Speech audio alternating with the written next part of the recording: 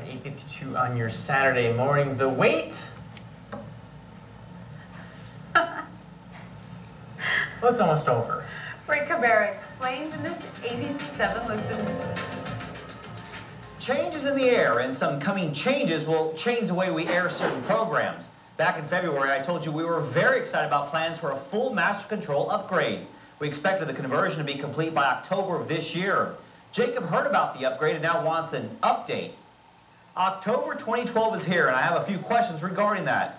Number one, how is the progress going? Are you on schedule? Behind? 2, are there any other changes planned for this fall? And 3, since you are doing an upgrade to your equipment, does that mean the CW will be in HD as well? Jacob, the answer is good, yes, yes, and depends. Next. All kidding aside, this is a major upgrade. In fact, the company behind the conversion arrived here last month. They expect to be here for about a month and have been working around the clock. So yes, there will probably be some delays, but we are hopeful everything will be ready to go sooner than later. Of course, the conversion will bring some changes, and yes, that includes a CW being broadcast in high definition in most cases. Time Warner Cable customers already get it in HD, and DirecTV, Dish Network, and AT&T UVerse customers will soon join them. However, at this point, we will not be able to broadcast a CW in HD on our over-the-air signal seen on digital channel 7.2.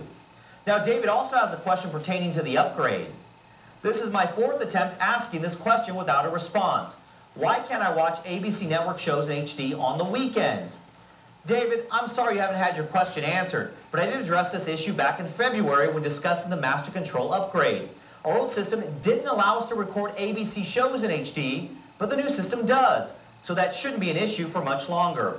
And the changes don't end there. The upgrade will allow us to broadcast audio in Dolby 5.1 and regulate audio levels so that our newscasts, commercials, and content from outside sources will have relatively standardized audio levels.